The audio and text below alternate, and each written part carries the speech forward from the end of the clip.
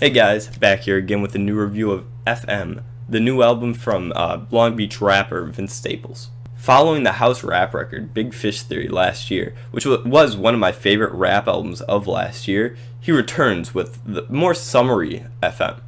Before knowing of the album was even coming out, and just when he was kind of hinting towards new music, I was a little unsure of what to expect, because Big Fish Theory and the house rap style like that, he wasn't really full in on that in the past. Like he built his name by becoming a gangster rapper, most notably on his initial original album Summertime '06.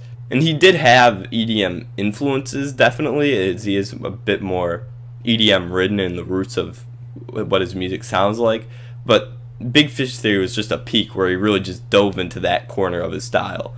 And so, coming out of that, I kind of figured he would try to do something different, as he doesn't really seem like he'd just keep going with the same thing after switching it up so drastically. And sure enough, just from the track list and the art, you could definitely tell something was up and something was different. With the cover obviously being way more summery with the beach, and then the track list having, just opening with the song Feels Like Summer.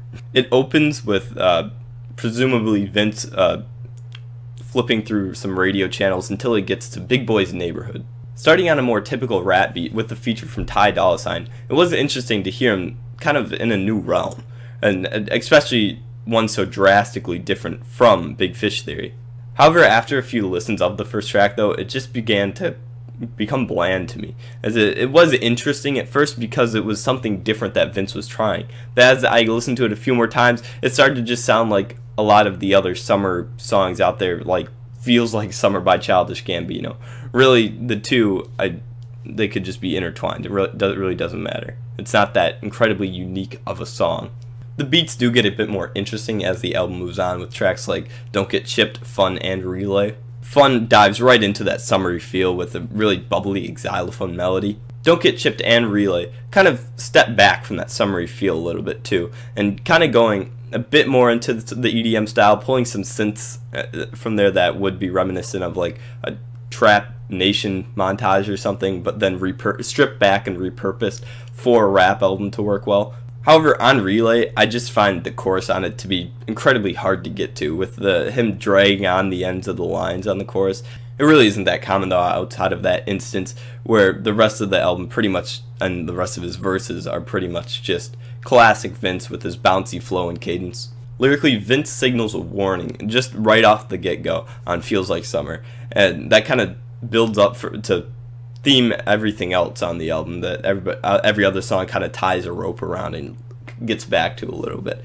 And it's having a false sense of security in the summer in Long Beach, California, where it's not safe even though it's California and it may seem like it. And he kind of just goes through some of the issues of living in a poverty-ridden area in California on this track, and a ton of others as well. And when the songs do kind of stray away from the summery feel a little bit, it does get pulled right back to, with the Big Boy's Neighborhood coming in here and there throughout the album multiple times to kind of bring in that summery feel, even with like a skit for a little like game show thing in the middle of the radio show. The tracks also flow together immensely well, with like Don't Get Chipped going into Relay. There's no moment that it stops. It just flows so well. And other songs, they do stop, but the connection between the two, each one's set up perfectly so that the next song doesn't really sound like it did stop. It's just a nice smooth, it's a nice wave through it. And at first, I had a hard time kind of putting my finger on what I didn't like about it. As I did enjoy like a good amount of the tracks, but something just seemed off to me. Like I just didn't enjoy it as much as, let's say, like Big Fish Theory, which I thought was like an 8. At first, obviously, I recognized that it was 22 minutes and 11 songs. There isn't a lot on here with only, like I said, 11 songs. And after going through that and taking out the interludes and the skit, there's only 8 songs, and out of those, there's only 4 I like. And then thinking about it a bit more, I started to realize that out of those 4 other tracks, some of them kind of just feel like filler, and they're not either, because there's no way it could be filler. It's 22 minutes, but it just doesn't live up to the quality of some of these other tracks do. Like No Bleedin' and Outside, I just both found like every time I listen to it, I just forget what's going on at halfway through. And in a project like this, that's very detrimental to the overall, where you can't really have any filler tracks when it's the length of like an EP. Vince does come through with an interesting and intriguing idea that is executed pretty well. However, due to not enough material and a few dull moments that really drag down the whole project, considering there's not a lot to it outside of that, it makes me kind of sad as to what may have been. So in the end, I'm going to give this album a 6. So let me know what you guys saw of the review, what you thought of the album, and what I should review next. Make sure to like, comment, subscribe, all that. Follow my Twitter, follow my SoundCloud. And yeah, I'll talk to you guys next time. See ya. Bye.